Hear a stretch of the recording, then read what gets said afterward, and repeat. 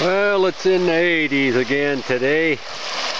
Came up here to the creek with Stoli, and right here you can see where somebody has, you know, impeded the flow, tried to slow it down and make a little, you know, pond or a little kind of wading area on this side of the creek.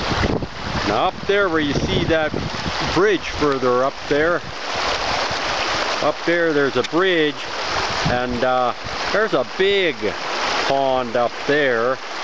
You know, it's shallow, not very deep, but it's a big pond.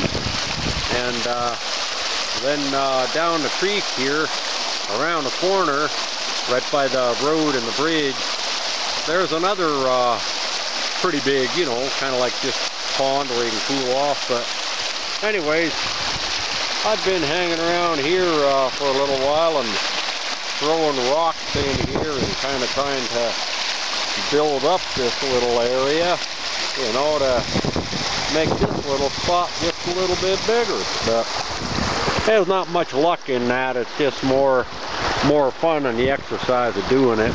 But anyhow, that's what Stoli and I are doing up here on a hot day in the 80s. Stoli's not quite the water dog that I suspect Winston is. I mean, Stoli will come in here and everything.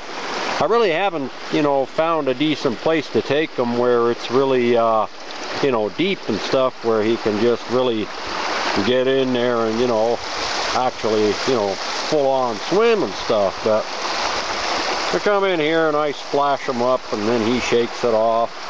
Then he goes out for a little bit, then he'll follow me back in. But it's fun. It's something to do on a hot day. There he goes. He's gonna go out there and shake it off. Yeah, but that's my buddy.